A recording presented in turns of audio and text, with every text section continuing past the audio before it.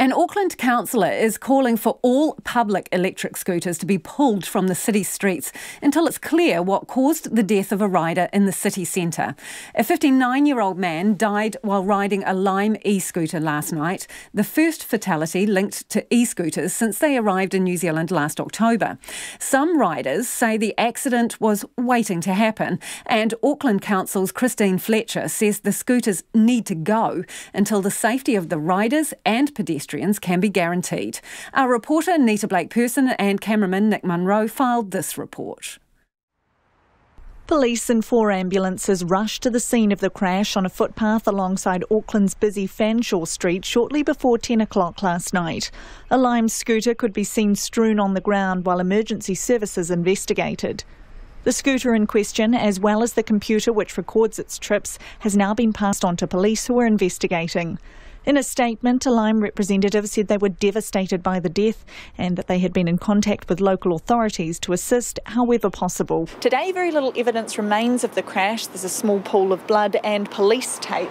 Lime and Auckland Transport aren't commenting on the incident, saying they're waiting for police to investigate, and police are appealing for any witnesses to get in touch. In the meantime, we're not sure whether it was the scooter itself, a medical incident or other factors which have contributed to this death. And Auckland Councillor Christine Fletcher says there's no time for officials to wait to find out what caused the accident. I have written today to the CEO of Auckland Transport and the Chair of Auckland Transport to request that they urgently look to remove e-scooters from the streets of Auckland until we receive the coroner's report. There was a second electric scooter incident just down the road from last night's death today when an Auckland Transport employee was hit while getting off a bus and was taken to hospital. Auckland Council is currently in its second trial of e-scooters with 3 companies available for hire: Lime, Wave and Flamingo. Lime scooters were temporarily suspended in Auckland and Dunedin in February after a braking glitch emerged with 30 people injured as a result. Christine Fletcher says there are a large range of issues with the way the scooters have been rolled out and it's time for an urgent rethink. We can't afford to have these sorts of accidents happening, and I would really implore NZTA, Auckland Transport and all of the parties involved to actually do a review of the regulations around their use. Nobody wants them banned completely. We just want to be assured that the standards being put in place for usage are going to provide safety for Aucklanders. But on the streets of Auckland today, riders weren't convinced scooters were the problem. We did hear someone was killed on the Lime scooter last night, but hey, we drive pretty slowly, so you take a risk with everything that you do, whether you're on a rugby field or driving a car or a bike. They're a great way of transport.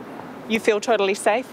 Well, not totally safe, but as safe as you do on anything that we do today. Would you think twice before hopping on a Lime scooter now that someone has died? No, I would not. I already think twice in the sense, taking care and being safe. I don't think this affects me. I've heard of other countries overseas with similar accidents, and it just means that I want to ride safely. I've crashed once, but that was my own fault. You just got to be sensible and keep your eye out for everyone on the road and it should be fine. There are people that go down like Queen Street on the footpath. I think that's wrong. But generally, like here, there's bike lanes that you can go up and down. It's really convenient and easy. No, I don't like them, and I think they're dangerous. And I don't think that they should be used amongst pedestrians as they're being used. The Transport Minister, Phil Twyford, says the government is currently working on regulations for electric scooters, including speed limits and restrictions on where they can be used as part of its accessible streets work. But he maintains the scooters have been rolled out well in New Zealand. You can see by the level of take-up, particularly in Auckland, that people love them. They are using them on a huge scale. And they particularly have the chance to actually provide people to get from the first and last mile of their commute. So that's valuable, but we are going to regulate to ensure that the users of these scooters can share public space in a way that's safe and reasonable for everybody.